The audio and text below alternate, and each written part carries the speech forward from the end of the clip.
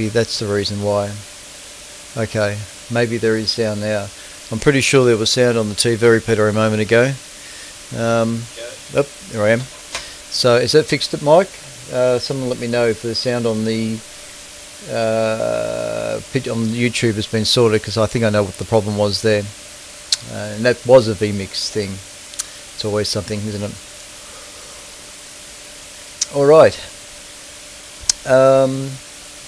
Okay, Rob reports he sounds good on 3541, listening on Freeman's Reach SDR. Yep, thanks Rob. Aha, says Rob. Okay, that's better. Yep, I'm getting good sound reports now for the YouTube stream, so that's fine. I won't bother repeating myself. Okay, for those folks that are tuning in for the first time, this is the usual thing that I always do for any newcomers desiring to do the same. Oh, they'll be coming up later. Dear. The Astronomical Society of Victoria, of which this broadcast is on behalf of, was founded in 1922 and is celebrating its 100th anniversary this year. We have well over 1,600 members scattered about Victoria and Australia, some also overseas. Membership of the Society, of course, is open to all persons with an interest in astronomy. The Society's objectives are to encourage the study and practice of astronomy and to disseminate the knowledge of the science, to provide greater facilities for the study among its members. Monthly meetings are usually held on the second Wednesday of each month, which is coming up next Wednesday.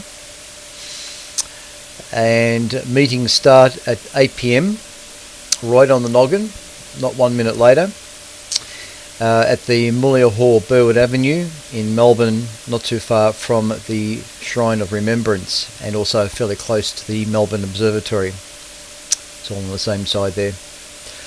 Melbourne, yes, Melbourne. Parking is available in Burwood Avenue, Dallas Brooks Drive and the surrounding streets. Admission is free, visitors are most welcome of course, and usually by about 10 o'clock proceedings usually finish by about that time. There's free tea and coffee, biscuits as well, and lots of chat. They usually get about 50 to 70 people roll up at those meetings. Privileges of membership include the right to borrow books, periodicals and other publications from the Society's extensive library located at the Melbourne Observatory, receipt of the ASV magazine Crux containing articles, news, observing notes and the like, and free provision of the Astronomical yearbook. Access is available to telescopes on members' nights held regularly at the Melbourne Observatory and after the monthly meetings if weather permitting.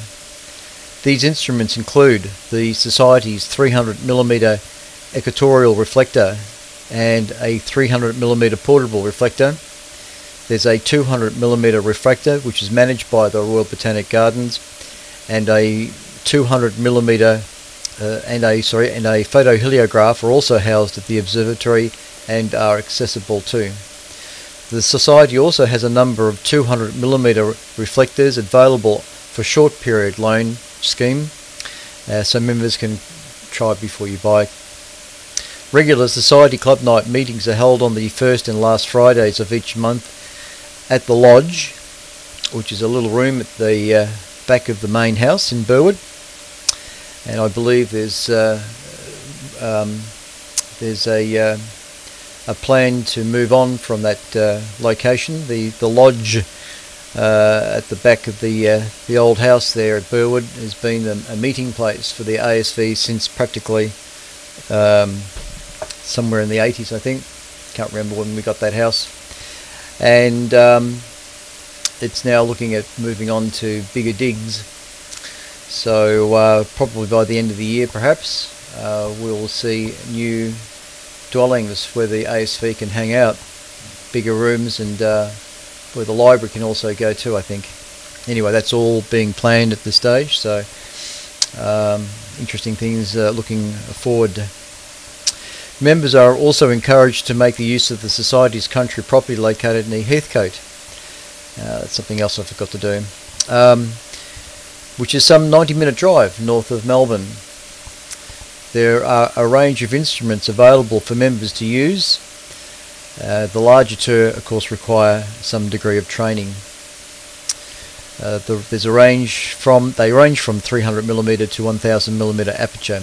Also located on the site is an 8.5 metre steerable telescope, radio telescope, which members can access with involvement in radio astronomy section. And a very pleasant good evening to the folks of the radio astronomy section that may be listening tonight. Members are encouraged to make and use telescopes. Advice and help on both matters are provided willingly to newcomers desiring to do the same. Instrument making is only one of the number of common interest activities catered for within the Society. Other areas of interest that members can participate in include deep sky observing, astrophotography, lunar and planetary observing, auroral, meteor, comet, radio astronomy, computing, cosmology and astrophysics, historical studies and research and astronomy in general, all catered for one way or another.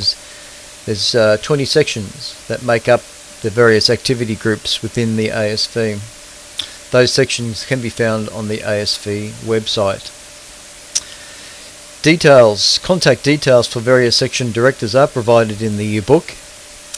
Further information may be obtained by visiting the ASV website, and notifications of events are given in Crux Extra bulletins sent out via email to members.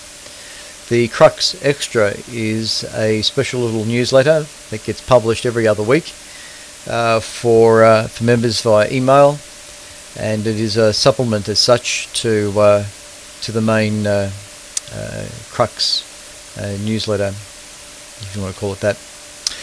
Please note that the ASV will conform to all government health directives. ASV events may be required to be cancelled, moved or postponed if things get out of control. You can write to the ASV at the Secretary, the Astronomical Society of Victoria, GPO Box 1059, Melbourne, Victoria 3001. But the website, which is carrying all the information required, can be found at www.asv.org.au. That's www.asv.org.au. Membership to the Society is available from the home page. Click on the link where it says membership and all will be revealed. All can be taken care of via PayPal, and it's a fairly easy process. Okay, right. Looks like my audio must have been off on A2V as well when I was there was no audio too. I tested that, I tested it before I came on, but as soon as you press the go button, things just change. I don't know, this whole business. I think what I might do is just go back to 80 meters only and screw all the other modes that I use. Nah, there's too much satisfaction in the visual side of it. Okay, so Goodera. Thanks, Mike. VK3 Mike November has joined into the chat window. He says I'm 20 over 9 on 80 and gives a report on 160. I'd like to hear some reports on 160 amplitude modulation. That's a mode that most transceivers do have, so I'd be keen to see how the local signal is on the AM mode.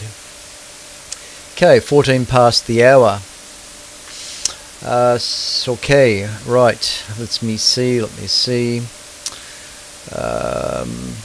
Oh yes. Now, as I was saying, we have a monthly meeting coming up this Wednesday, and you can view the meeting on YouTube.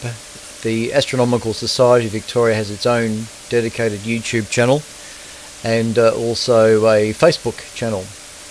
So if you're into Facebook, as I am, and the ASV has its own Facebook page, and the stream will be available at the ASV page, but also on YouTube. So you can catch up with the person who's going to be doing a talk on Wednesday night, His name is Associate Professor Duan Ham Archer. I wonder if he's a ham radio operator. Anyway, this Wednesday he's going to be doing a talk on the first astronomers, how indigenous elders read the stars. That could be quite entertaining.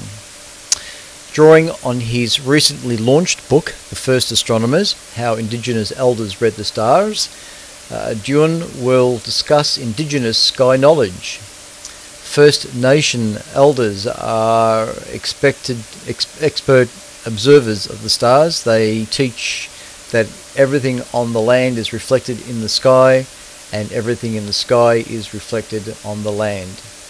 These living systems of knowledge challenge conventional ideas about the nature of science and the longevity of oral tradition. Indigenous science is dynamic, adapting to changes in the skies and on Earth, pointing the way for a world facing the profound disruptions of climate change. So join the folks at the Mulia Hall on April 13 from 8 p.m. as Associate Professor Duan Hamacher, maybe that's how it's pronounced, presents his unique astro talk. So you can go to the room. There is a request to book tickets. These are free, so you don't have to pay for them. But I think due to the COVID restrictions that are somehow still in place, there is a ticket system, and if you go to the homepage of the ASV, where I'm reading from as I speak, the link to the ticket setup is available, and it's very straightforward. It's just allowing some sort of indication of who will be there, sort of thing, how numbers and stuff like that. It's a number thing. But nevertheless, stay home and watch it on YouTube. That's the next best thing. Thanks to Lee Green for setting up that YouTube link too. It's a little bit of work involved in that. Wireless microphones, and I think there's at least 2 cameras. I think there's mainly one, but I think there might be a second camera being employed there, but maybe not. Righto, Mr. Brash. Now, you're tuned to ASV Radio, VK3 Echo Kilo Hotel, with VK3 CSJ on the microphone. Okay. Just a quick rundown of our planets in the solar system for this month, since it's the 8th of April. It's still fairly early in the month. Mercury has recently completed a pass behind the Sun, but it is too close to be seen this month. Venus is the bright morning star, again this month rising at around 2 a.m. In the northeast before fading in the dawn light. Earth passed the autumn equinox last month. As we move towards mid-year, our planet's axis of rotation tilted at a fixed angle of 23.5 degrees with respect to Earth's orbit, will progressively lean the southern hemisphere away from the Sun until once more we slip into winter. Mars is visible near bright Venus in the northeastern skies, rising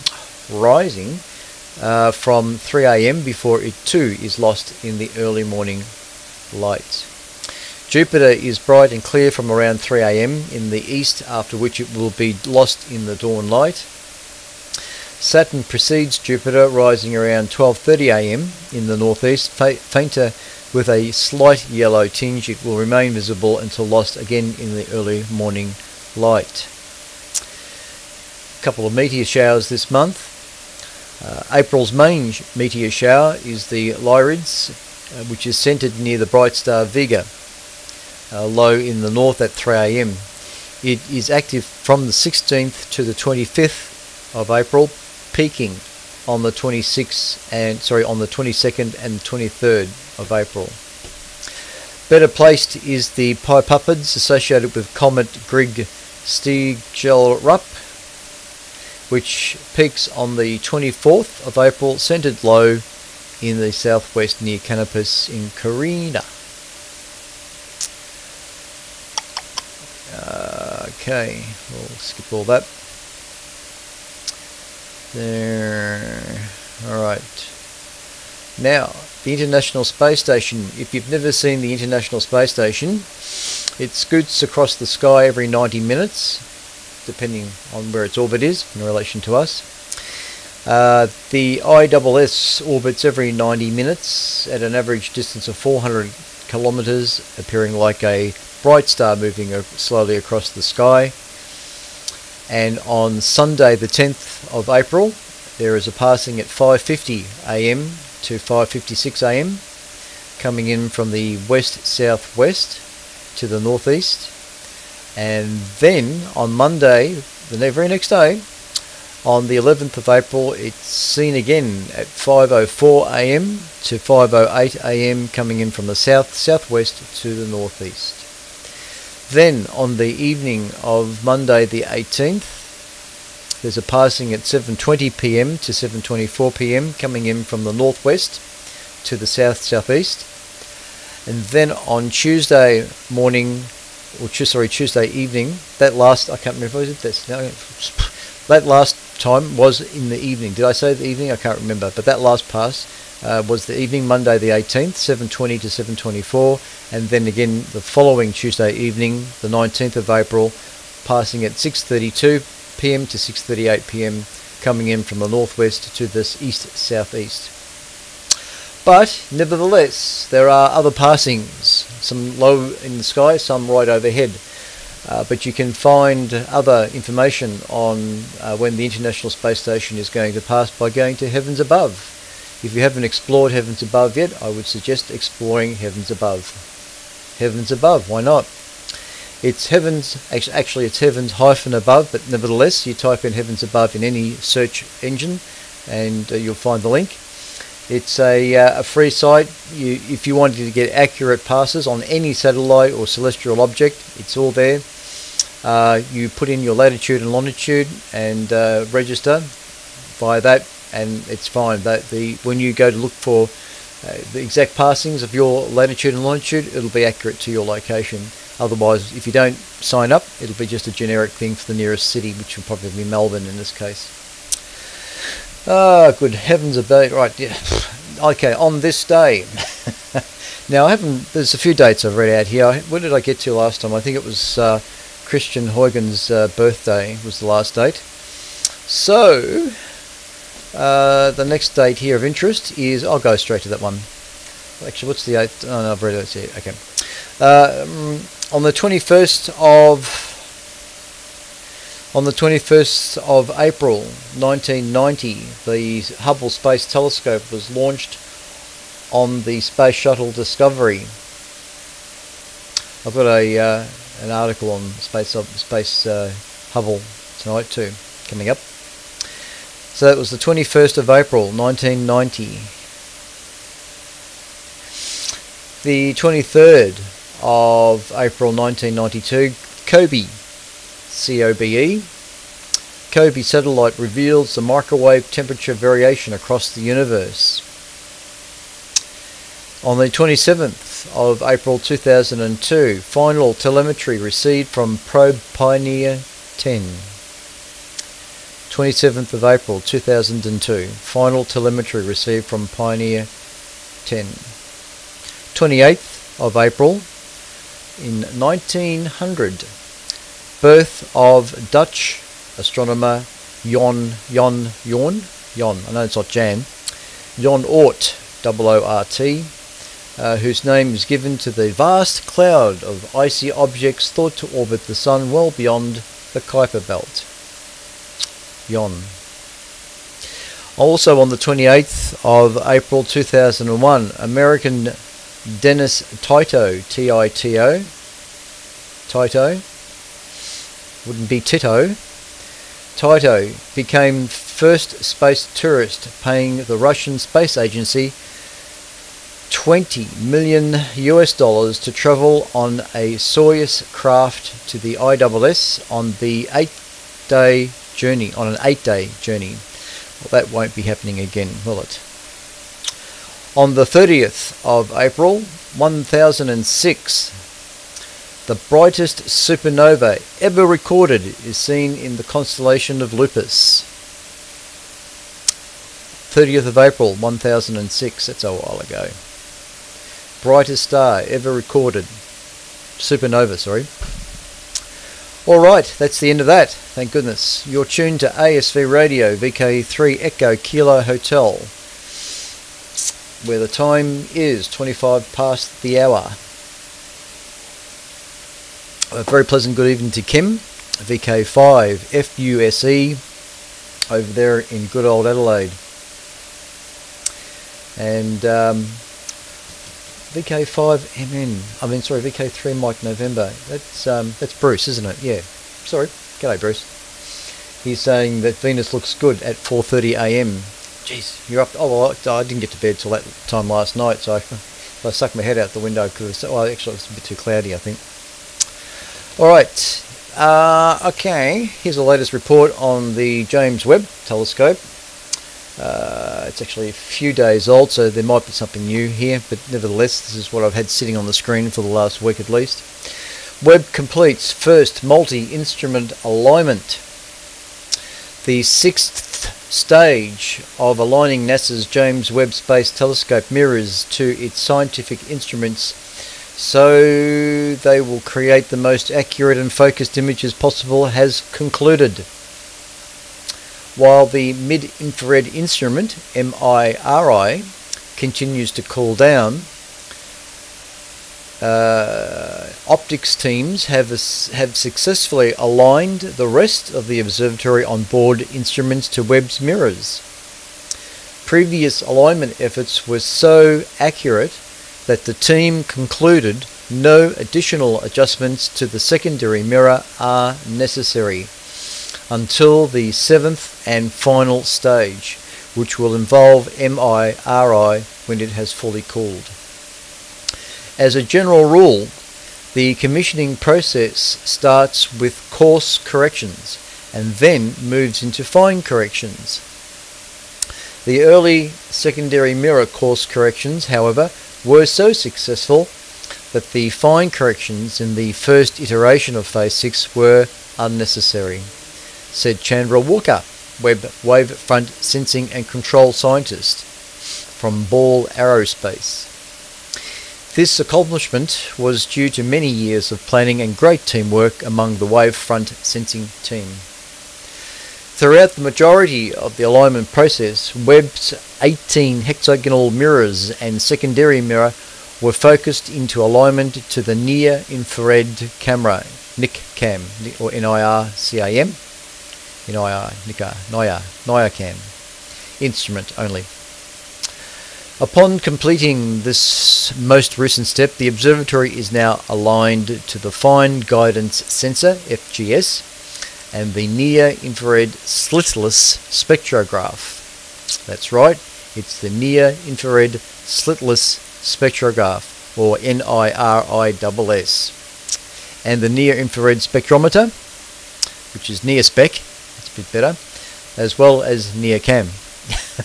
All these bloody acronyms. Once MIRI fully cools to its cryogenic operating temperature in the weeks ahead, a second multi-instrument alignment will occur to make final adjustments to the instrument's mirrors if needed. When the telescope is fully aligned and able to deliver focused light to each instrument, a key decision meeting will occur to confirm the end of the aligning the James Webb Space Telescope. The team will then transition from alignment efforts to commissioning each instrument for scientific operations, which are expected to begin this summer.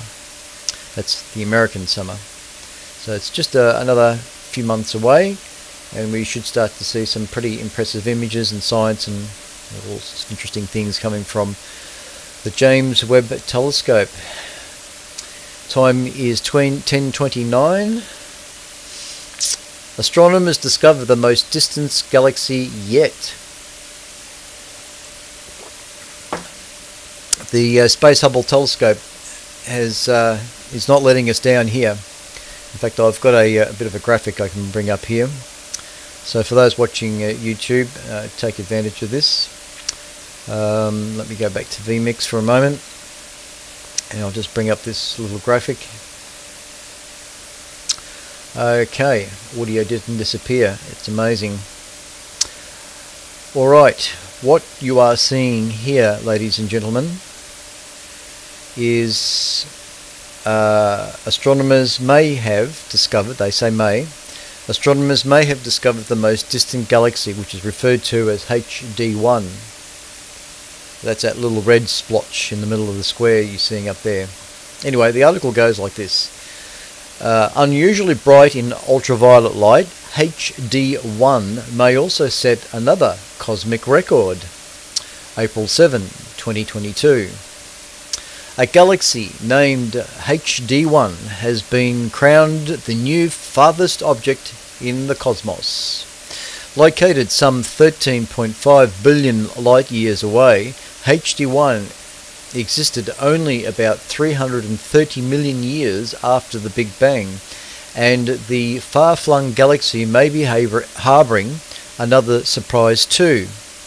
Either population 3 stars, the stars born in the first stars born in the cosmos, or the earliest supermassive black hole ever found. HD1 is extremely bright in ultraviolet light, which is normally evidence that a galaxy is producing stars at a high rate. But researchers quickly realized that even if HD1 was a starburst galaxy, it would be creating over 100 stars a year.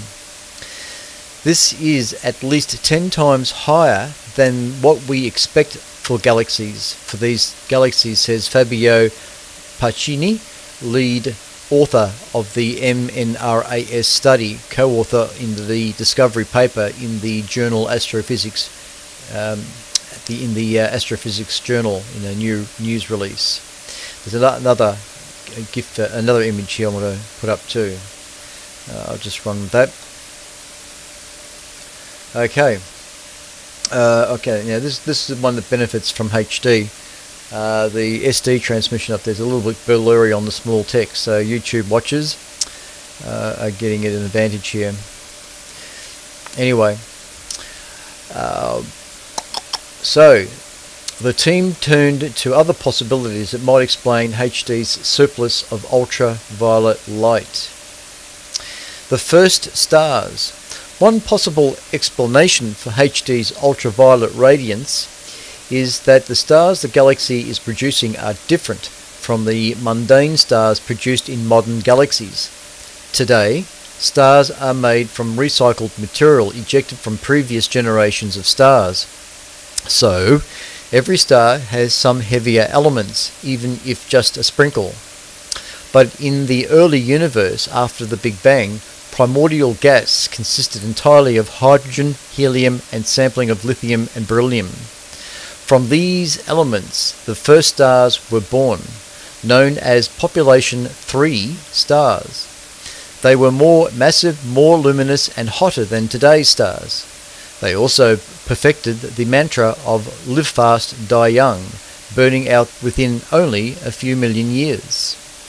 The only problem, population 3 stars are hypothetical, as their quick lives means no direct evidence of them has ever been spotted. But the recent discovery of the earliest star, Arendelle, may prove fruitful for population 3 hunters. If follow-up studies find the star's composition to be entirely hydrogen and helium. In the meantime, while population 3 stars would easily explain HD1's brightness in the ultraviolet wavelength, they aren't the only possibility. So that picture up on the screen right now is the HD1's age compared to the farthest galaxy confirmed to date. So it's a little hard to read on the repeater, but on the YouTube side of it, it should be reasonably clear. But the it marks the newly identified farthest galaxy candidate in the scheme of when the Big Bang was kicked off some 13.8 billion years ago. and it's kind of the diagram kind of shows you the timeline from modern galaxies where we are now, more or less, to how far we've been able to observe what ancient light is now hitting our senses. So in this particular graphic, you can see the farthest galaxy confirmed to date, and then also the newly identified furthest galaxy candidate as well. So it's an interesting little diagram. And the next slide that I've got here also to show is a artist's impression. Population 3 stars it's an artist's impression of population 3 stars afloat in the primordial gas of the early universe. And there's just one more. Clicked on the wrong thing. There's one other image here. And again, it's an artist's impression. So all this comes from the same article. Another artist's concept of a galaxy in the early universe, where the bright center is a quasar, highly luminous objects powered by supermassive black holes. Now, to finish off the article, the earliest cosmic monster, alternatively a supermassive black hole, might explain the galaxy's ultraviolet brightness. If that's the case, the supermassive black hole would become the earliest known, breaking the previous record of some 500 million years. Supermassive black holes are believed to reside in the hearts of most galaxies, but understanding how these monsters grew to so big so quickly in the early universe remains a conundrum for scientists. Physics tells us that black holes need time to gobble up enough material to grow to supermassive proportions, meaning that scientists didn't expect to see them so early in the cosmic timeline. But in 2017, astronomers began finding these monsters within the universe's earliest galaxies. Disks of material surrounded the black holes, and the infalling matter shone so brightly the galaxies, despite their extreme distances, can be still seen today. It is the high-energy protons from the infalling material which gets violently swirled around the black hole that might be causing HD1's ultraviolet brightness. Forming a few 100 million years after the Big Bang, a black hole in HD1 must have grown out of a massive seed at unprecedented rate, explains MNRAS co-author Ivy Loeb. Such an early black hole may not answer the question of how these objects grew so big so quickly, but it would narrow down how soon they appeared in the early universe. So there you go. Actually, I haven't quite finished that article. I'll just quick with the last paragraph here. James Webb Space Telescope up to the bat. To make this distant discovery, the team spent more than 1,200 hours observing with the Subaru telescope, the Vista telescope, the UK Infrared telescope, and the Spitzer Space Telescope. I might add, the Subaru telescope is at Mount, it's Hawaii, one of the observatories at Hawaii, Mount Kiwi, no, it's New Zealand, Mount something or other, can't remember its name right now, but they've got a camera that's focused on those observatories that run all the time, day and night, and the telescopes there use laser imaging to improve the image from the shimmering of the atmosphere, and this camera that overlooks the observatory up there at Hawaii, you can see these lasers going off into the atmosphere. It's really quite interesting to sit there and observe for a few hours like I've done.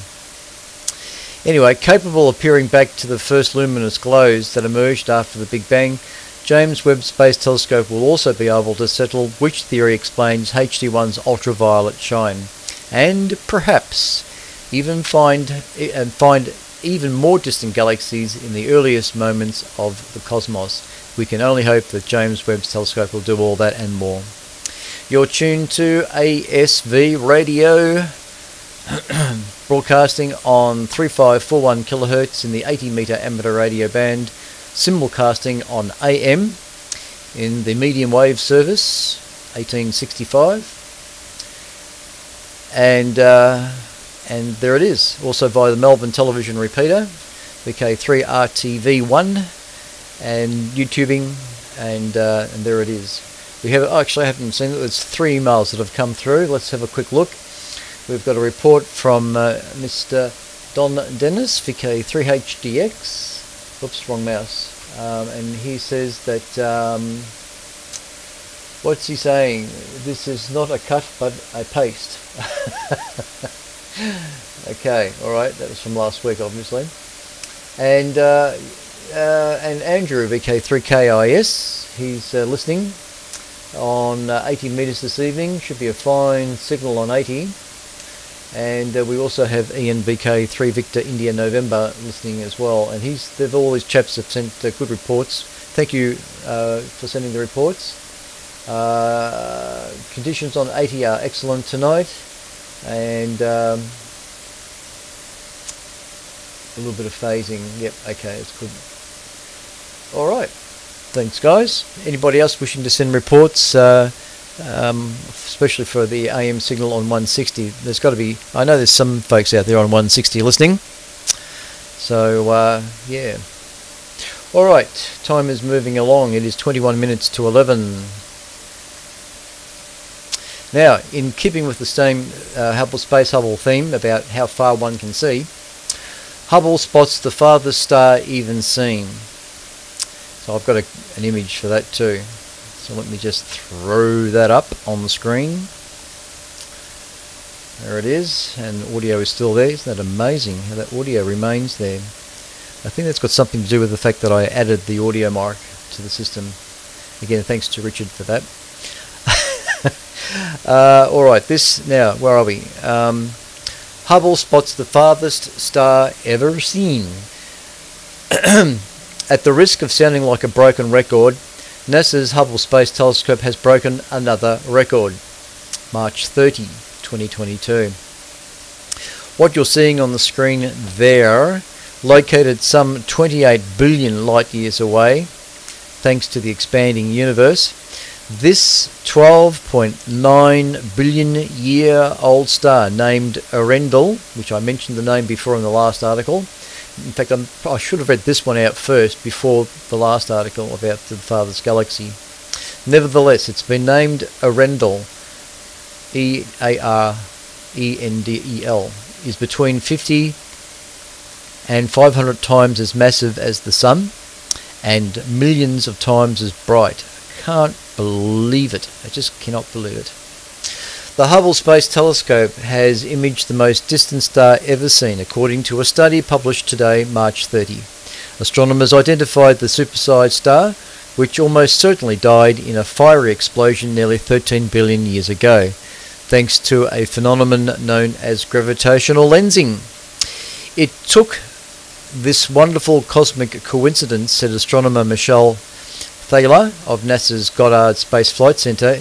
Everything was lined up perfectly. A nearby cluster of galaxies was lensing space, actually bending space into this natural telescope. Such gravitational lenses are not always so powerful, said Brian Welsh, a PhD candidate at the Johns Hopkins University who led the study. He says, typically, if you have a lensed galaxy, it would be magnified by a factor of a few or perhaps 10. But here, the configuration was just right, leading to an individual star at the edge of the lensed galaxy being magnified by a factor of thousands. In this case, said Welsh, we just got really lucky with the alignment. To be an astronomer. So, Earendel, meet the morning star. The new-found but long-dead star is officially designated as WHL0137-LS. However, the researchers have been given the ancient beacon the nickname Earendel, which is an Old English word meaning morning star or rising light. Well, isn't that interesting? Just a few years ago, Hubble glimpsed another extremely far-off star named Icarus, which shone when the universe was some 9.5 billion years old, or 30% its current age. However, Arendelle smashes the record Icarus once held. Arendelle lived roughly 12.9 billion years ago, when the universe was just 6% its current age. When the light that we see from Arendelle was emitted, the universe was less than a billion years old, said co-author Victoria Strait, a postdoc at the Cosmic Dawn Centre in Copenhagen. In a press release, she says, "At that time, it was 4 billion light years away from the proto-Milky Way. But during the almost 13 billion years it took for light to reach us, the universe has expanded so that it now is a staggering 28 billion light years away." Arendelle shines millions of times as brightly as the sun and might have weighed as much as 500 solar masses. But the researchers think it was more likely between about 50 and 100 solar masses. Stars like that don't live for very long, said Thaler. So, we are seeing light from a star that probably itself only lived a couple of million years. It blew up long, long ago.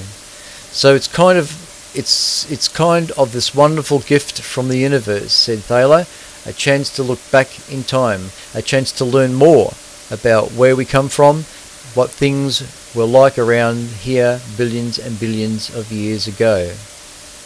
Moving forward, Hubble Sensor Project scientist Jennifer Wiseman is hopeful that as we study it more, we'll learn about how it was formed and what it is made of, and start understanding how the earlier stars in the universe contributed to their galaxies and to subsequent generations of stars like our own sun. Studying Arendelle will be a window into an era of the universe that we are unfamiliar with, but that led to everything we do know, said Walsh in this press release. It's like we've been reading a really interesting book, but we started with the second chapter, and now we have a chance to see how it all got started. Well, isn't that an interesting little story? Thanks to astronomy.com for that article. You're tuned to ASV Radio, VK3 Echo Kilo Hotel, where the time is almost 12 minutes to 11.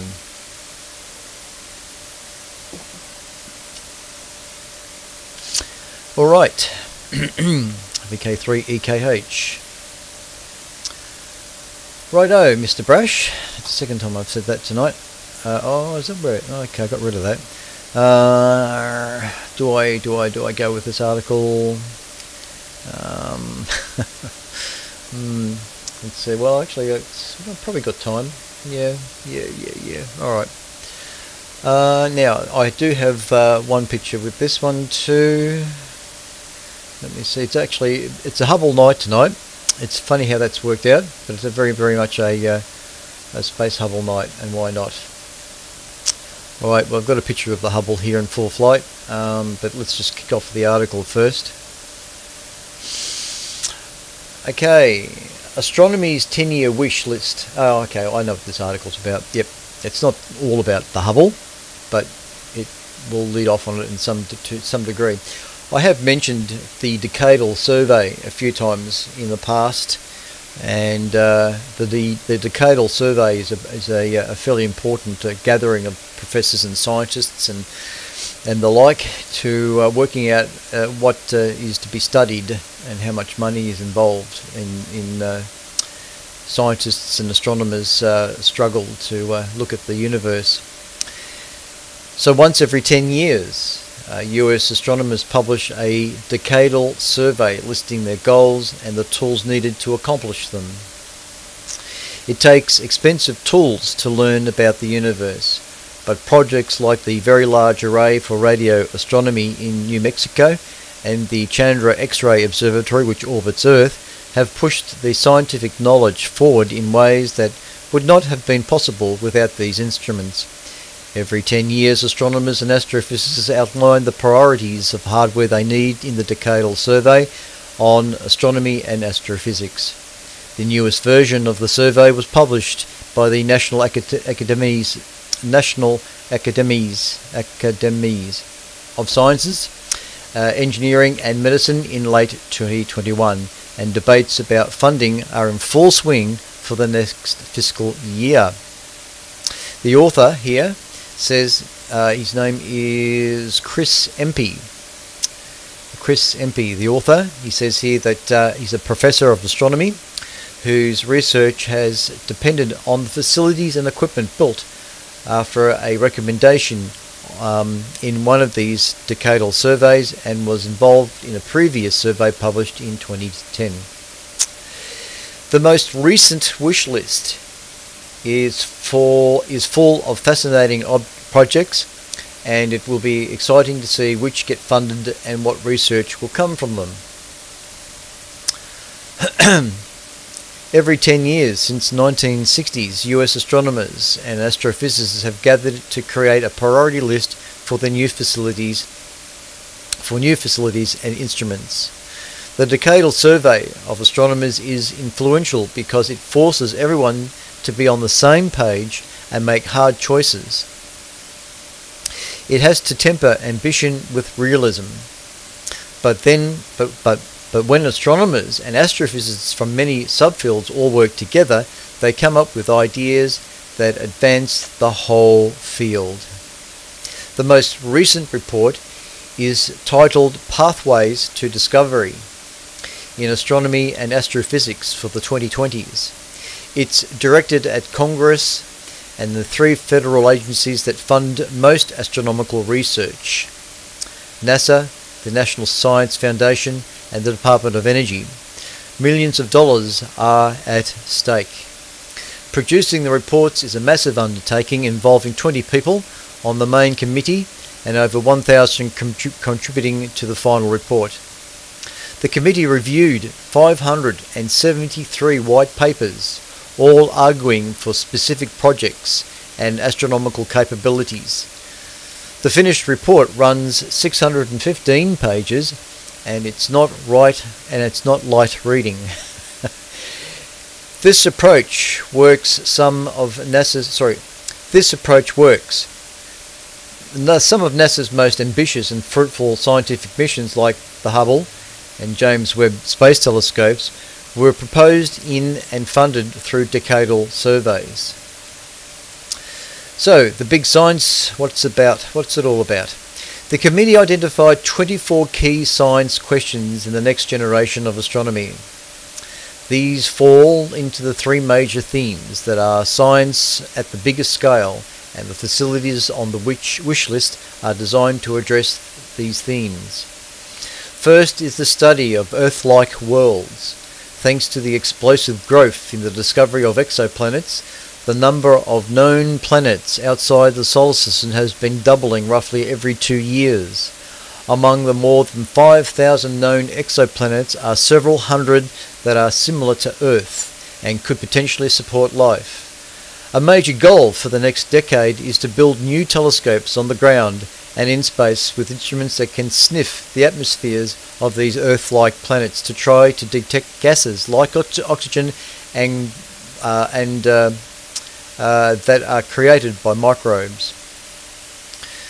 Second is to advance the multi-messenger astronomy, a relatively new field of astrophysics that makes formation about gravitational waves, elementary particles, and electromagnetic radiation, and combines it all to gain deeper insights into the underlying astrophysics of the universe.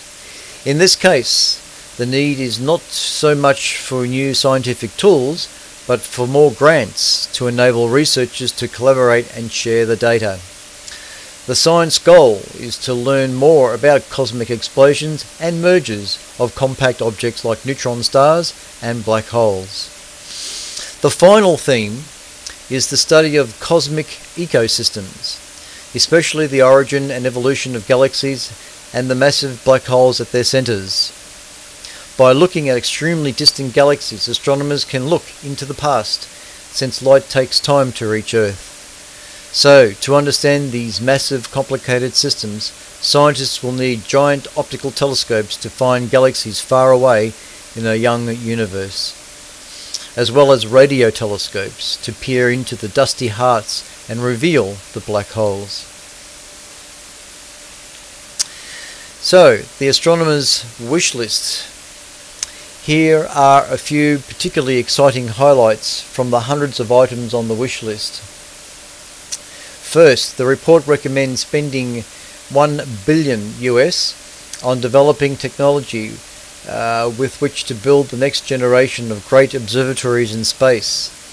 The flagship of these missions to be launched in the 2040s with an eye-popping price tag of $11 billion would be an optical telescope with a massive 20-foot, 6-meter mirror.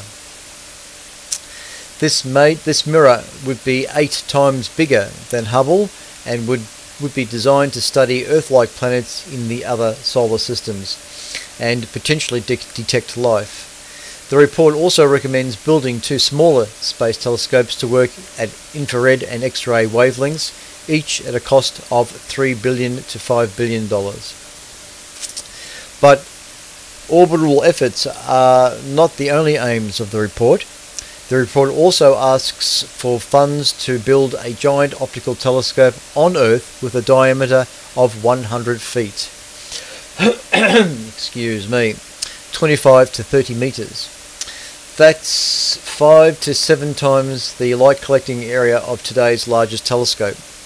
2 proposals are competing to build this telescope, which would cost close to $2 billion. The report also calls for the National Science Foundation, NSF, to spend $3 billion on a new array of 263 radio telescopes. Well, I'm all for that one. But I'm a little bit biased on that. That would span the entire US. My goodness. This telescope array would produce radio images with 10 times the sensitivity and 20 times the sharpness of any previous facility, allowing scientists to see deeper into the universe and discover previously undetected objects. Another item on the wish list is a 650 million pair of microwave telescopes in Chile and Antarctica that would map the afterglow of the Big Bang. This kind of money is needed to achieve scientific goals for this scope. Pardon the pun. Finally, the state of the profession. Science is more than just the pursuit of knowledge. As part of the recent decadal surveys, astronomers and astrophysicists have taken the opportunity to gaze inward and judge the state of the profession. This includes looking at diversity and inclusion, workplace climates, and contributions of astronomers to education and outreach. So we all play a part.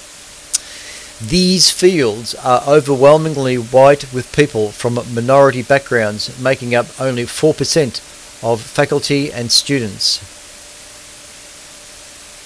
In an appendix to the report, Tim suggested a number of remedies for the lack of diversity and equity.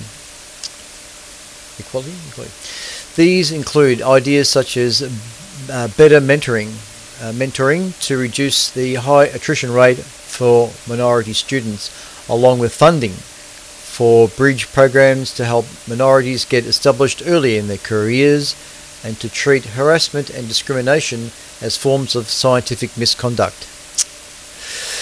Even if a small part of the wish list becomes reality, it will not only increase our understanding of the universe, but also, just as importantly, lead to a more diverse and compassionate astronomy and astrophysics community. Good grief. Anyway, alright, fair enough. Righto, you're tuned to ASV Radio, VK3 Echo Kilo Hotel, the official station of the Astronomical Society of Victoria. I'm going to hold off one more article, which I've been holding up for the last 2 weeks, till next week. How humans pick out constellations and why that happens. Let's jump to spaceweather.com. Alright, the solar wind. is currently at 372.3 kilometers per second at a density of 7.2 protons per cubic centimeter. As we look at the sun, and I've got the picture of the sun here somewhere, minimize that. Where's my sun? There it is. Okay, yep, audio still there. Okay, so what you're seeing on the screen is the current disk of the sun as we speak. For those watching YouTube, you get the HD benefit, because in HD you can actually make out the very, very, very fine detail of plasma that makes up that image on the surface there. But nevertheless, what we're seeing there are 4 sunspots designated as AR 2987, 2985, 2978 and 2981. And yes, so current sunspot number is 52, and the radio sun is currently at 117 solar flux units, measured at a wavelength of 10.7 centimeters. If you go to spaceweather.com, there is an explanation of how they do the radio sun measurement at that wavelength. It is a fairly detailed article, way too long for me to read. I could probably paraphrase it just for interest's sake. I might do that at some stage. Alright, back to me. This is coming up to the end of tonight's session.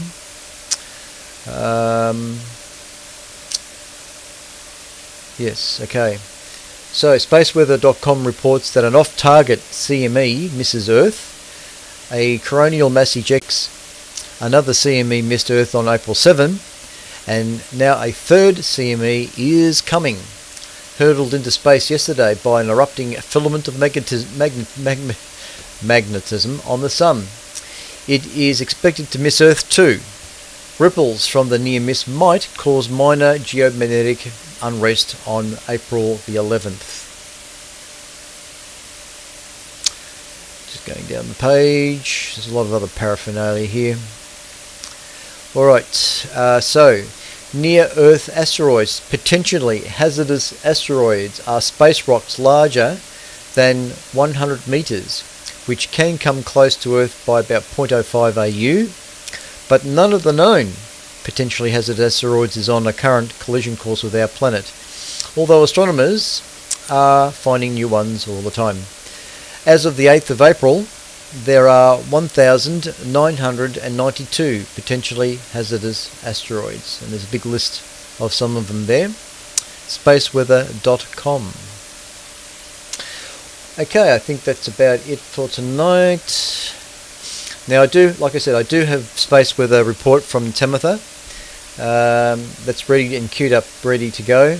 But I shall run that as soon as I'm finished the broadcast here on HF. I shall conclude here, and then I'll run the video on the repeater, TV repeater, and also YouTube. That goes for about 15 minutes actually. So I would have been hard pressed fitting it into my 1 hour that I usually do, but I would have managed it. So, this is VK3 Echo Kilo Hotel, the official station of the Astronomical Society of Victoria's broadcast, ASV radio, concluding transmissions on 160 metres, 1865. For stations listening there wishing to check in, please retune your radios to 3.541 kilohertz, or send me an email. So thank you for listening on 1865 amplitude modulation. We've been running about 100 watts into a vertical antenna about 60 meters away, and everything looks like it's been running fairly good, so I just hope the AM signal has been heard reasonably well.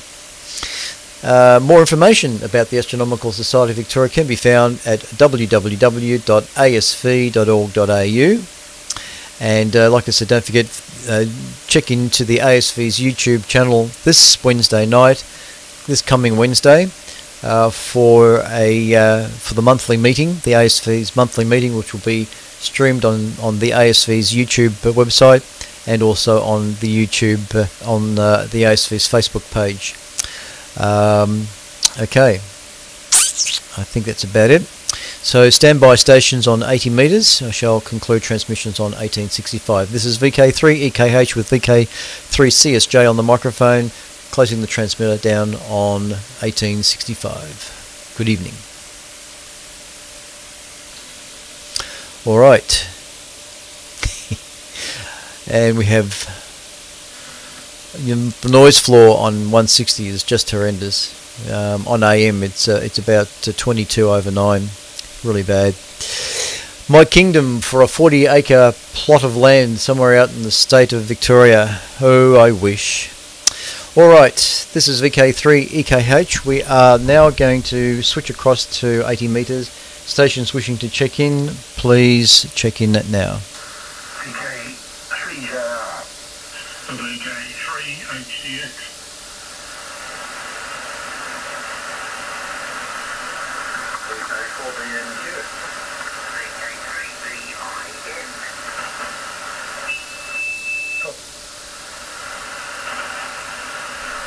Sorry, VK3 Alpha Oscar Bravo.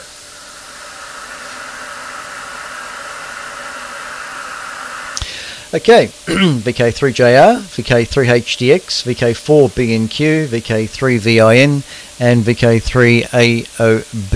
Is there any other stations wishing to check in?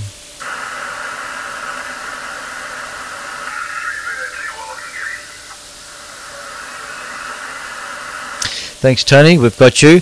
There's another very weak indeed, but try again, VK3EKH.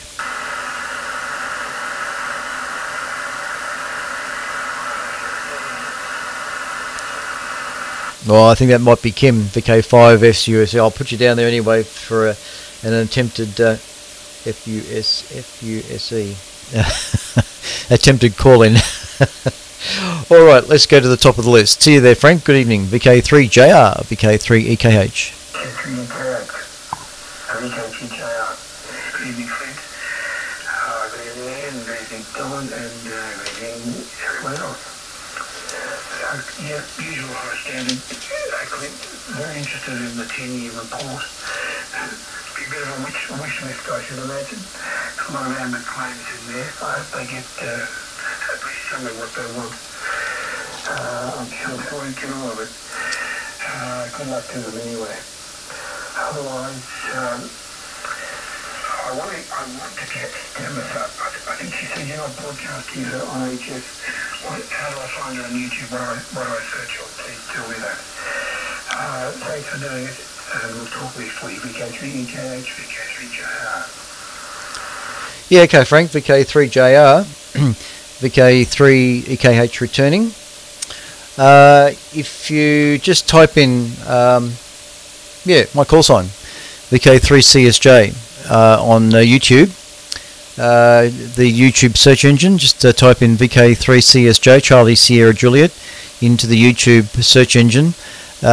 You'll come up with my page, and how else can I say this? Because what I'm indicating is that there's a YouTube channel which will be live. It'll have live on it, and that's usually the only giveaway that I can really indicate. It's not as if it's a dedicated channel, because I think if you type in VK3CSJ on YouTube, it'll come up with like a lot of other videos there on my channel. So you have to find the one that's got live associated with it. Probably the only other way to do that is to visit the ASV website. That might be the easiest thing to do. If you've where I normally say the YouTube stream is also on the ASV website. The YouTube the ASV radio broadcast link that is available through the ASV website, because that's just the channel. That vision there, or that particular video side of it, is just associated on that particular page. Yes, you can find that by going to the Astronomical Society of Victoria's website and selecting Radio Astronomy, and then that'll open up a little box, and at the bottom of that box will be a link to ASV ASV radio, and that will open up. There'll be a YouTube channel there. I hope that's easy for you, Frank. It is a little tricky to find, so hopefully you'll find that. My apologies for not being able to run it over HF. I must work on that. I will work on that. I'll make it a promise for the audio side of the station to be sorted out by next Friday, so I can nevertheless run the audio file across. Normally I can do it. Normally I can patch the audio through, but it gets a little tricky with the mixer behind me and vMix and everything else. So I'm working on it. Anyway, all right. Now across to Don, VK3HDX, VK3EKH. That'll be fine.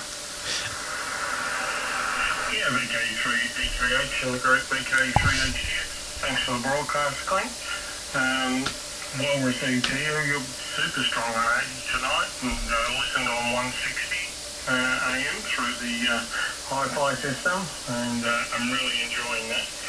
So thanks for that. Question for you: Are you on Good Friday? Are you still doing your broadcasts with Easter coming up? Like to know. Right, I won't hold it. Yeah, I will be. A few others to take care of. So thanks for the broadcast, and we'll see you next time. VK3EKH and the group VK3HDX. Yeah, thanks, Don. VK3HDX, VK3EKH replying. Yeah, I'll be here. Actually, I didn't think about that. I suppose I could have said no, I'll take Friday off, but no, that'll be fine. I'll make it an effort to be here next Friday. So yep, there'll be a broadcast next Friday. I don't see any reason why not. So no problems at all. Thanks for the report on 160 and on 82. Not a problem. Whew. I think I've got the air conditioner running in here, but I don't know, I feel hot for some reason. Thanks, Don. VK4BNQ. Oh, I think you were the fellow that came up last week. I'm not sure. Can't remember your name. Sorry, Peter. Can't recall. VK4BNQ. VK3EKH. Go ahead.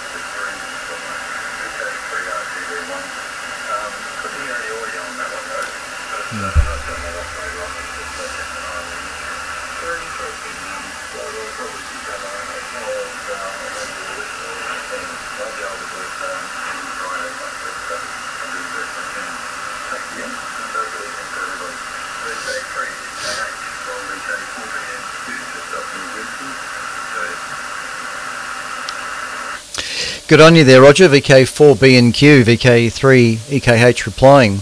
Well, you're just on the strength 9 here. My my noise level is about S8, strength 8, and you're just moving that needle up to 9. So yeah, thanks for the report. 10 over 9 is pretty good. I'm happy with that. up there at Gympie. So yeah, good. Thanks, Roger. Thanks for taking a listen to the broadcast outright. And yes, I think the YouTube stream adds just that more interesting dimension to everything. Of course, the system, as I was saying, runs through Melbourne TV repeater. The BATC site. Yeah, look, it's an ongoing issue with the repeater, TV repeater. Sometimes it works, sometimes it doesn't. The sound is usually, for some reason, always falls over. If not, it's the whole lot. So it's a bit flaky, the input to the BATC stream. So again, that's another reason why I provide the YouTube channel as well. All right. Now, I can see that, out of interest, I can see that Rob, VK3KHN, on the chat window, has put up the latest solar report from Tamitha. He's got that there, so thanks Rob for that. So for anybody who's on the chat window, the Discord chat window for the ASV radio side, can also see the link that's provided by Rob. So thanks much for doing that, Rob. Excellent stuff. Such a Robert. And it's the other Rob, not you, Rob. It's just a comment he made. Oh boy. Anyway, all right. Now, who was that next coming up? Ian. Take it away, Ian. I'm just laughing over a comment on the Discord. VK3 Victor India November Kangaroo Flat VK3 EKH.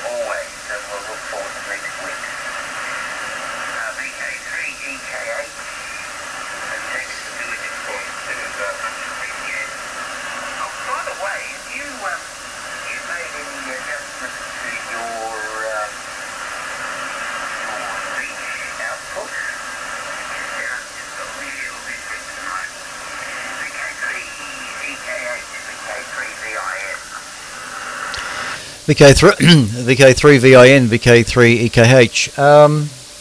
Well, let's see. There's a couple of things there. What was the last comment about the audio side of things? Oh, it just sounds a little bit different. Maybe a little bit more treble than normal. Must be just conditions. Have you made any alterations to it? Yeah, actually I did. Just before just before I came to air tonight, I had a bit of a play with the EQ on the microphone. So yeah, there is a bit more extra treble. The problem is my headphones failed last week. Now I had all week to fix the headphones, and it's not until I went to reach for them tonight that I realised, oh, I haven't repaired the headphones. So I didn't. A lot of the audio checking that I do here is usually through the headphones, and so I went by ear, and I used external speakers and stuff like that to have a fiddle, and that's often not good because you get feedback and all sorts of things happening. So yeah, audio adjustments were made on the fly without headphones, so it could be a bit trebly. I hope that's not off-putting. Yes, let me know otherwise. Now the report about the biggest solar flare, I think I saw something. But if you could send me a link via the ASV page, vk3ekh@gmail.com, send me a link if you can find the article on that, and I shall have a look, and I'll probably mention it next week. So yeah, yes, by all means, so definitely send us a link. Okay, on the superior signal. And what was the other question? Oh, did you say you're running only 40 watts tonight? Just 40 watts right now? Is it over? 20. From the, but I've turned the power of the machine down a little bit. And the comment on your audio using the criticism, it just sounds different, and I think the difference over. Yeah, no, okay, no problem. That's okay, cool. All right, yeah, the low power I'm detecting. And the fact that you've upped the ante just now has improved your signal from it was around about S9ish to 10 over now. So, but yeah, okay, well, yeah, 20 watts, okay, pretty good. The band's not so bad tonight. There's no lightning crashes or anything happening, so we're pretty good. All right, thanks, Ian. Across to you there, Britt. G'day once again, VK3AOB, VK3EKH. Yeah, good evening all. Yeah, VK3CKH, VK3AOB. Yeah, I didn't catch all of tonight's broadcast. I came home, I went to the pub, and I left there about 20 past 9, came back here, and I'll have a quick tune around, and oh, there you were. And I'm, oh, that's right, forgot. And I've been listening since, so nearly 2 hours ago. So, yeah, very interesting. Yeah, your signal here, very solid. It's 5x9, almost plus 50 dB. So, I mean, you're just in the right, jumping up 50 kilometres and it's flashing back down on top of me. So, in a good position here. I'm running 100 watts. Currently working on the antenna farm out the back. I've been doing the heavy engineering of getting 40-foot masts up, and I put in old gold footings that screw into the ground. They had 4-inch saddles on them, and running stainless bolts through it, through the bottom of the pole, and I'm hoping to stand one up tomorrow. So I've just got the roughly rigged the 80-metre antenna to get it to work. It's the ends of it are tied up on the 6-foot star stakes in the backyard. But yeah, it seems to be working okay. Yeah, good signal. Yeah, your audio sounds okay here, so quite like it. Good evening, Roger. Well, I think we're mentioning it, in case our path doesn't cross again. I'll probably be listening more, especially through the winter. We get quiet. 80 metres comes into its own during the winter months, and the storms drop off. so there shouldn't be much lightning about. The copy would be good. Every station I can hear is quite solid.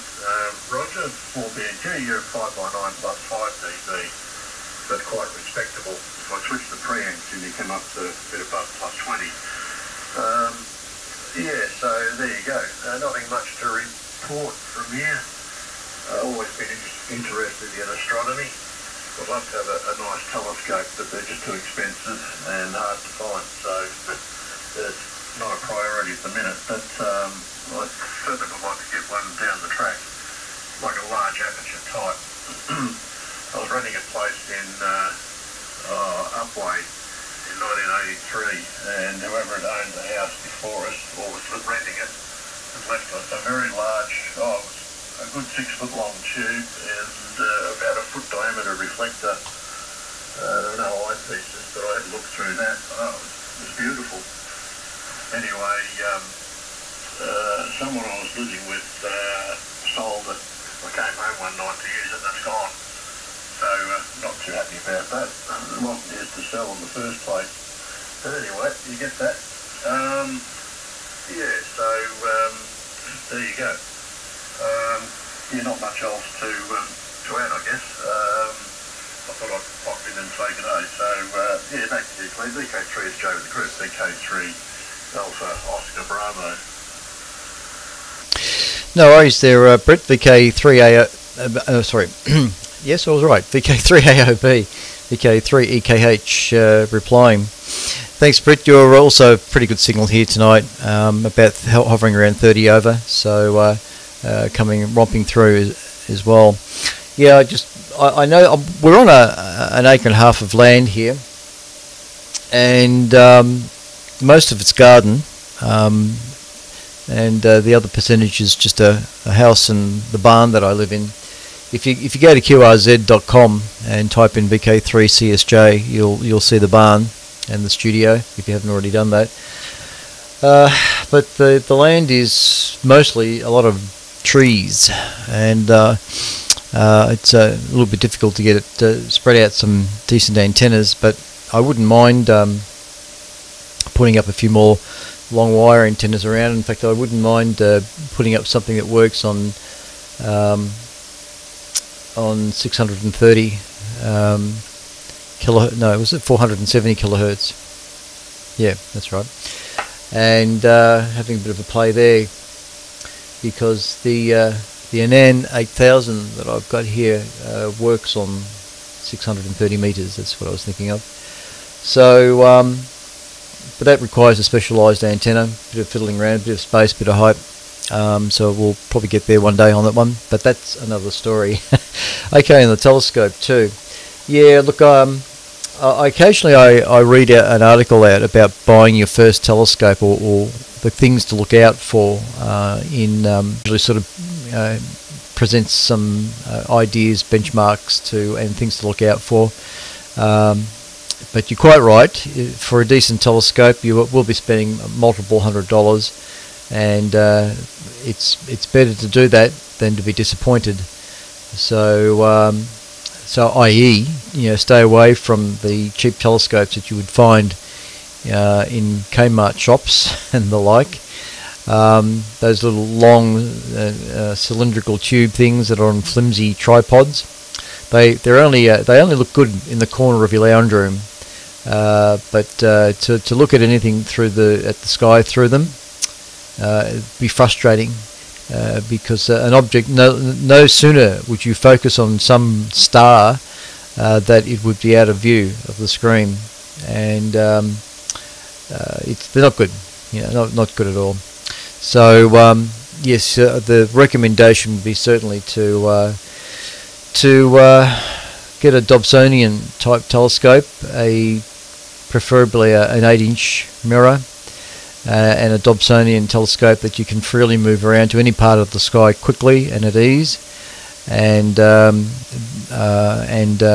you can track. Well, when I say track, you can move the telescope with ease to keep an object in view. Depends on the eyepiece you use too, of course. But they're not that expensive, those type of telescopes, but you'll get good results. yeah, anyway, alright.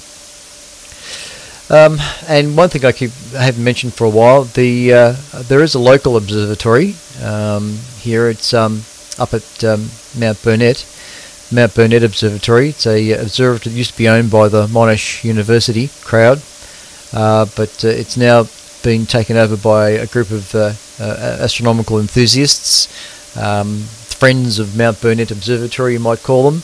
But they have access to the observatory, and they're up there. They're up there every Friday night, entertaining the members up there. And if the sky is clear, they'll open up the shutter and use the telescope. So the Mount Burnett Observatory is quite a nice little place to visit.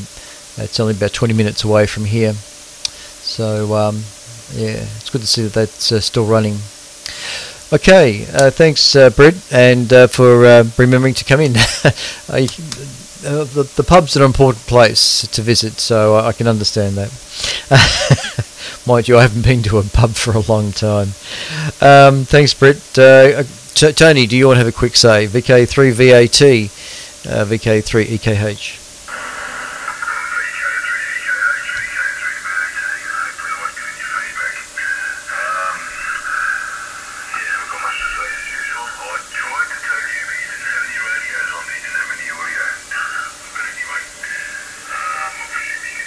Oh.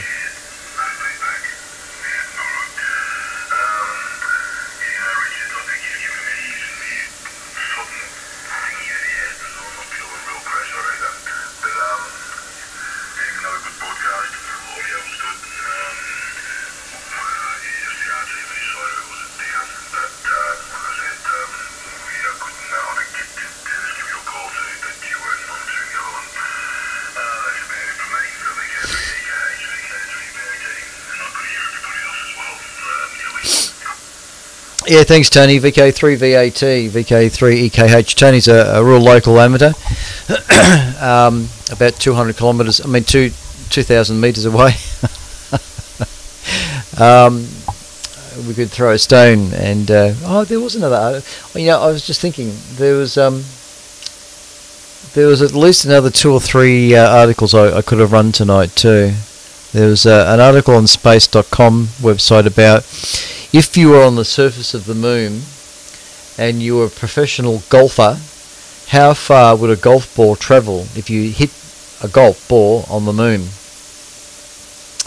And it's something like 4,800 metres. But I'll leave that for next Friday. That's an article for next Friday. I don't know why I didn't put that on. Anyway, not to worry. I don't know why I thought of that, but yeah, thanks, Tony. Good to hear you. Good signal and plenty of audio. There's no doubt about that. All right, now there was one other station. I think it might have been Kim, VK5 FUSE. We shall take one listen. VK5 FUSE. If that was you, VK3 EKH listening.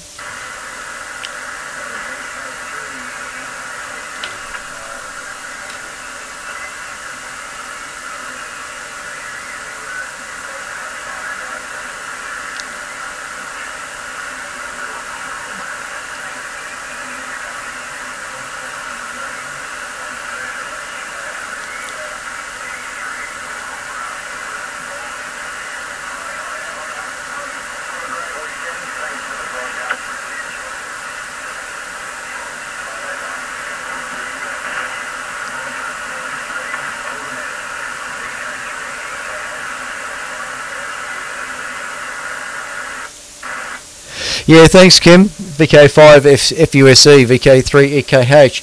Unfortunately, my changeover relay in the amplifier didn't kick into the receive mode, so but I could still hear you. There was still enough leakage to go over the relay contacts, but I didn't catch everything you said. But I heard have a good weekend, and there was something else you said there too, but unfortunately my changeover relay is a bit sticky, and it didn't kick in. It's been okay so far. Just now it's decided to stay open, bloody thing. Anyway, Thanks, Kim, and I can see you up there on the Discord channel, so Discord page, so not a problem at all. Thanks, Kim. Good on you, mate. Thanks for calling in. This is VK3 Echo Kilo Hotel. Any other stations wishing to check in before we conclude? VK3 EKH listening. Another, I think it was VK4. VK4 something. Who was the other station that just checked in? It was a VK7. Oh, okay. Yeah, no, thanks. Yeah, good. No worries. Yeah, thanks, Martin. Gotcha. VK7JAH. All right. Okay, my relay didn't kick in. I've got to go up and hit the amplifier. Anyway, we've got you. VK7JAH. Go ahead, Martin. VK3 EKH.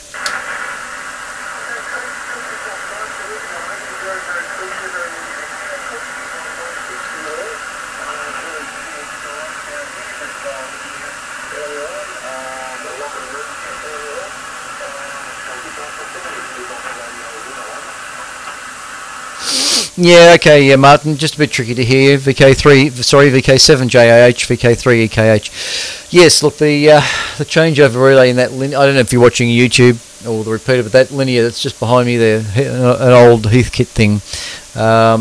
It's the changeover relay is sticking for some reason, so I'm going to have to have a bit of a squirt of some WD-40 in it. I can just Dennis going no, I won't be using WD-40. Anyway.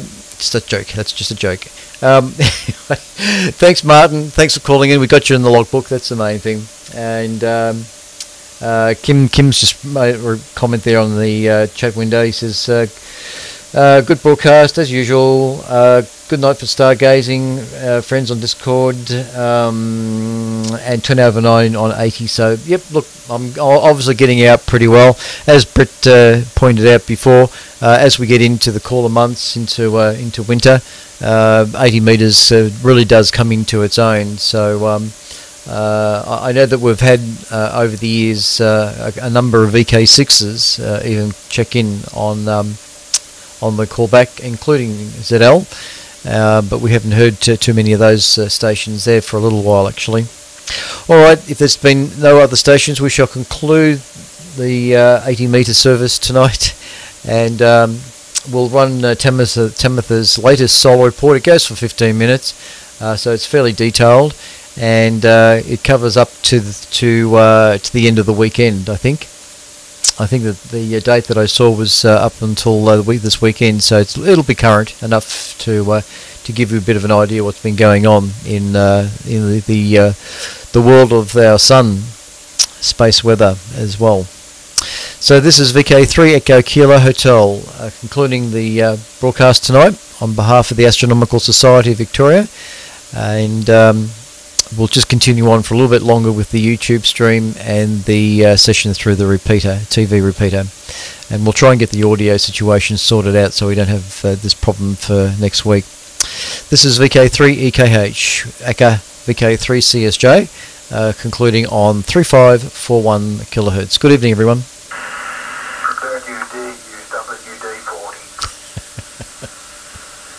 I was only joking.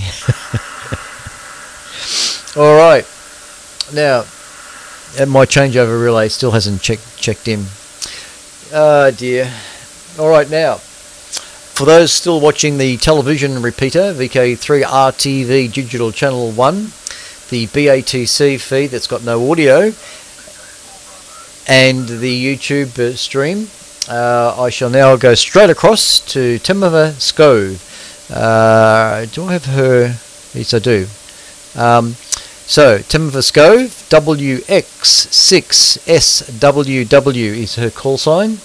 WX6SWW, SWW being for Space Weather Woman. Appropriate call sign. So, let me see how we go with that.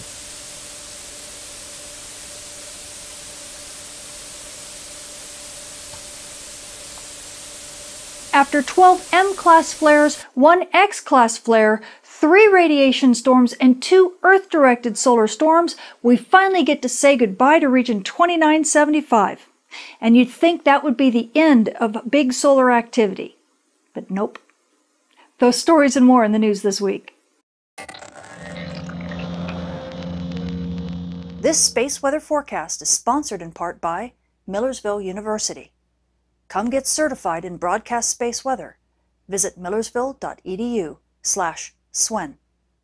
Space weather this week has been a flurry of activity, but finally things are beginning to calm down. As we take a look at our Earth-facing disk, the big culprit has been region 2975 that has fired no less than 12 M-class flares and even one X-class flare. In fact, you can see the X-class flare right on the 30th. Pow! Right there, that's when it fires the X-class flare. It sends an Earth-directed solar storm and one of 3 different radiation storms that it actually sent toward Earth.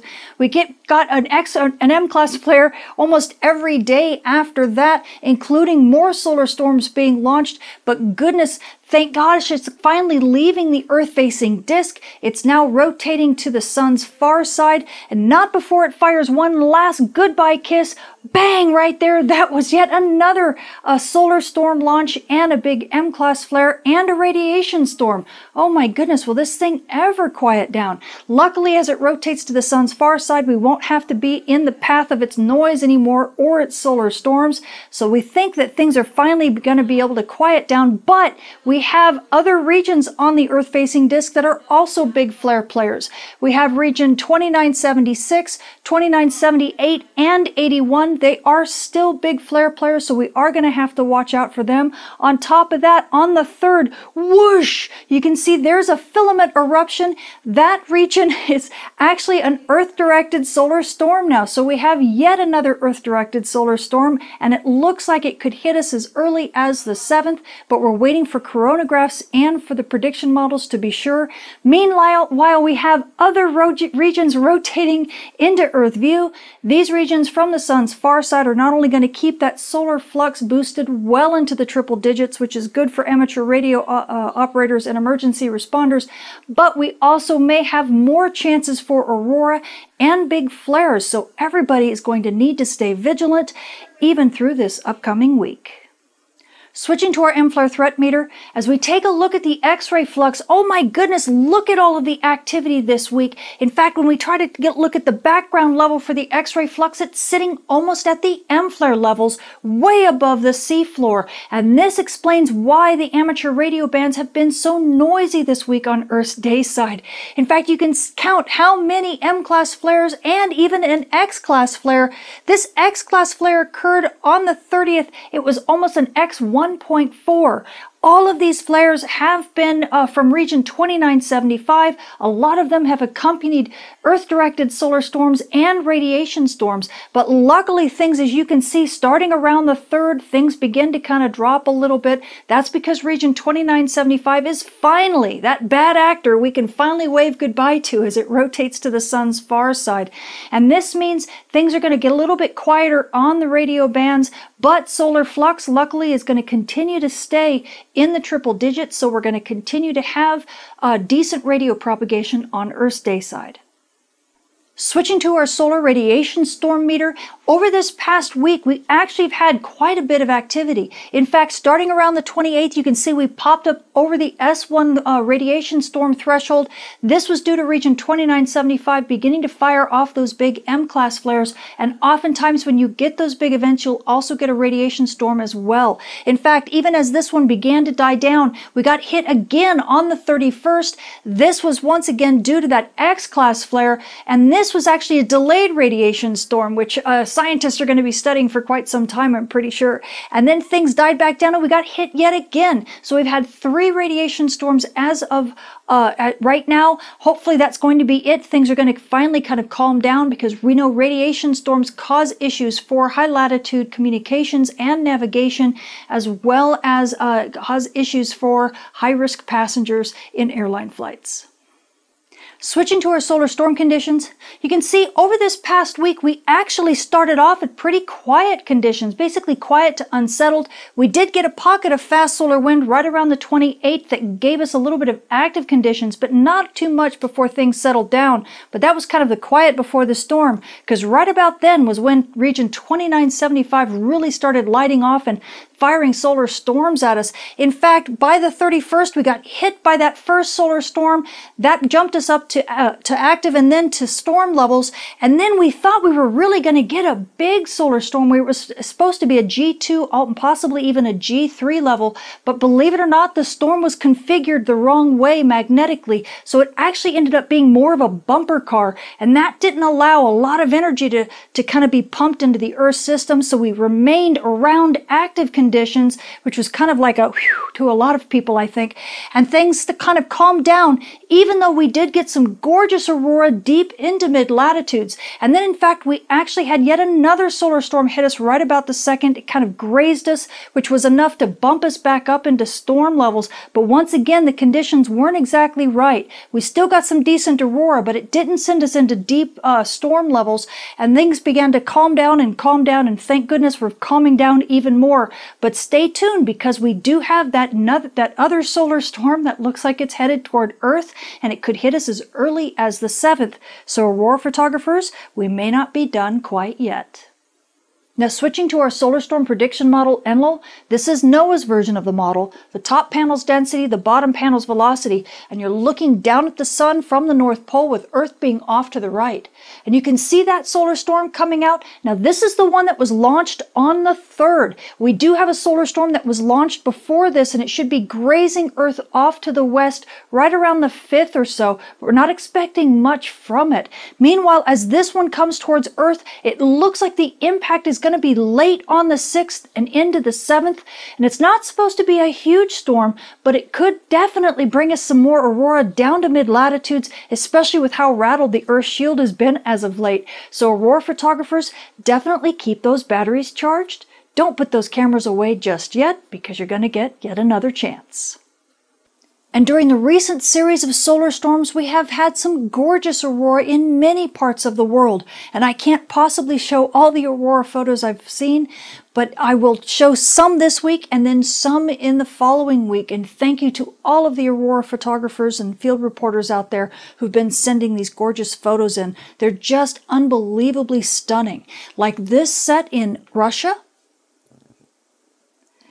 And aurora was seen in Denmark. And it was seen in Scotland and down in Ireland.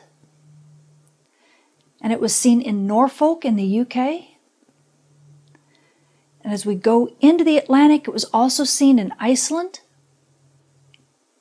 And as we go into the Western Hemisphere, it was seen all over Canada despite the clouds. It was seen in Quebec and in Ontario. It was seen in multiple places in Manitoba.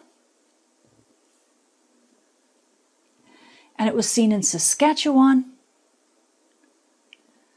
It was also seen in Alberta and in British Columbia. And as we dip down into the United States, aurora was seen in many places, including as far south as South Dakota.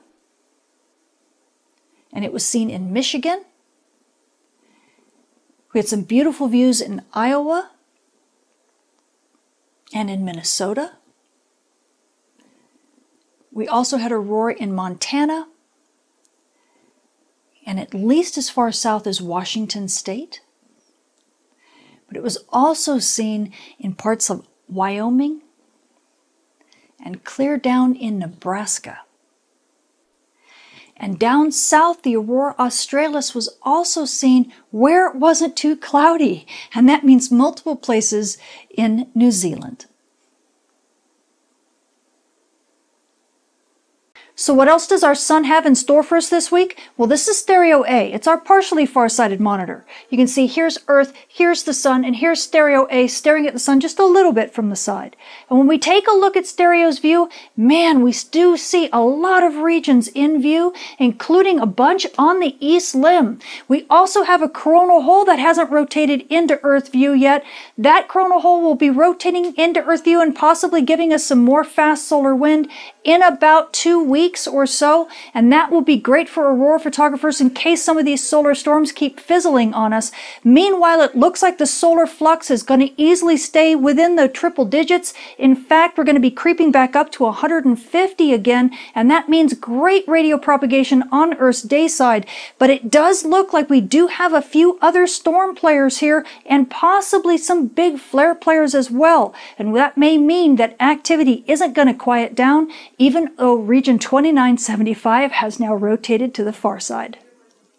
Switching to our moon, we are now coming out of the new moon phase on our way to a first quarter, with the first quarter being on the 9th. So you night sky watchers, if you want to catch those dim objects in the sky, well, this companion's beginning to brighten up a little bit, so you're going to need to check your local rise and set times.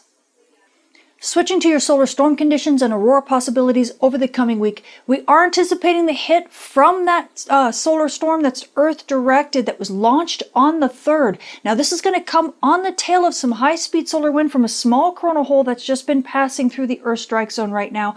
At high latitudes, NOAA is expecting major storm conditions. As a matter of fact, up to about a 60% chance of a major storm, and this should last easily in as we go into the weekend. Then things will begin to calm down. Now, mid-latitudes, we're only expecting active to minor storm conditions, but we do have up to about a 20 to 25% chance of a major storm, and that's really because we've already had our Earth's magnetic shield be so rattled recently from all of the solar storms that we've been dealing with. So it's kind of hard to tell right now exactly how the Earth is going to fare. But aurora photographers, this definitely means you have more chances for aurora, especially down at mid-latitudes. Things may be a little bit fleeting, but it's definitely worth a shot if you can get out and chase.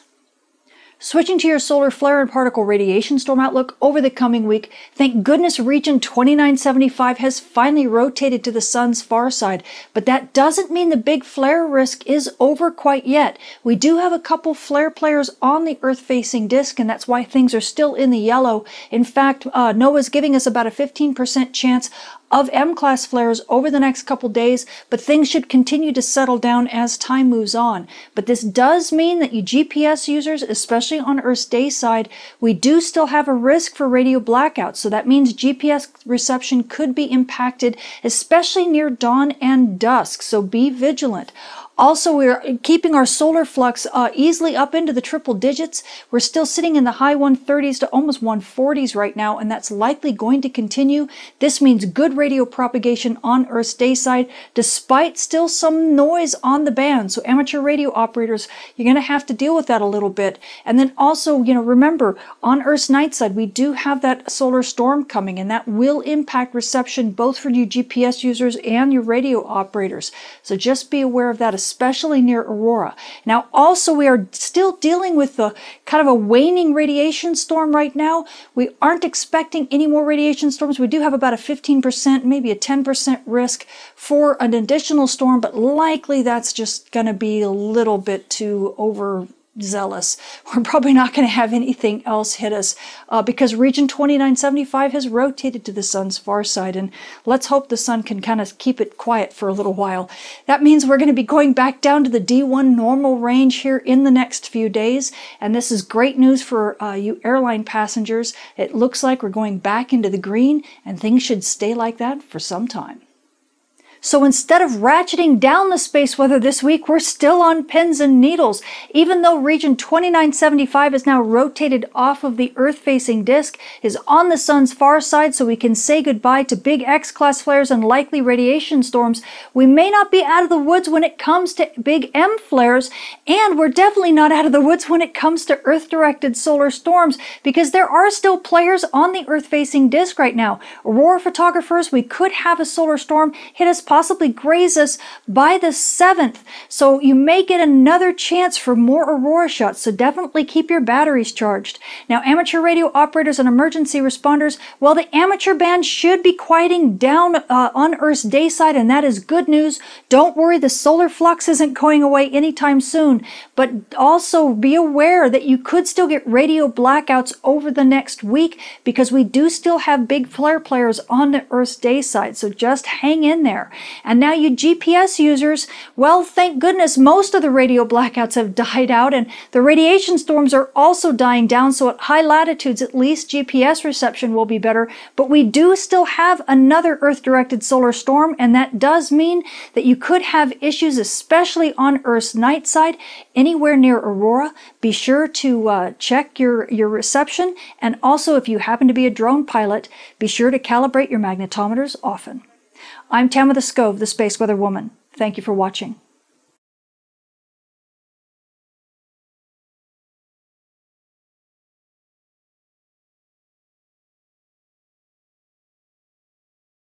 Thank you, Tamitha.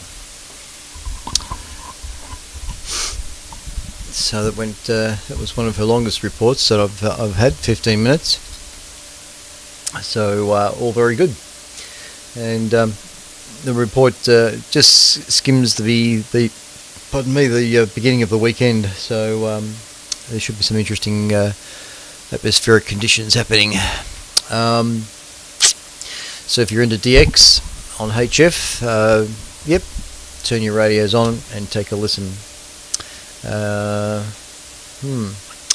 Alright, I think that's about it from me. So thank you for watching the ATV repeater, everybody out there. And there will be the WIA broadcast this coming Sunday at 10:30, courtesy of Bevan, VK5BD. And I might run the solar report again on Sunday morning after it. And of course repeat it again at 8 o'clock in the evening. And then there's the other highlight of the week, the ATV net on Tuesday at 8 o'clock in the evening, this week being hosted by Ian, VK3 Quebec Lima. So he'll be hosting it, and hopefully I'll be there as well this time. So on that note, this is VK3 Echo Kilo Hotel, VK3 CSJ on the microphone, concluding for tonight. Thanks for watching, and we'll be back next Easter Friday to do it all again, and hopefully I'll get the audio sorted out. It's a big problem. So VK3 EKH concluding for tonight. Where's my grayscale? There it is, colour bars, that'll do.